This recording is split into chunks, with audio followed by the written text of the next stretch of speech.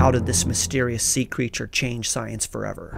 We all know the story. Once upon a time, some kind of animal thing crawled out of the sea and then evolved into mammals. And then one of these mammals decided to crawl back into the sea. Hey, sorry, my bad. Everyone back in the pile. Back in the pile, everyone! And this is where whales come from. And as the cow whale thing started to evolve, it lost its back legs. So when scientists looked at the whale anatomy and discovered this structure, these tiny little whale legs, they considered it a vestigial structure that proves their theory. And then in 2014, paleontologists Matthew Dean and Jim Dines from USC discovered that what they thought was a vestigial structure was in fact vital to whale reproduction. What does it do? It's actually the anchor point for the muscles that control the massive whale penis.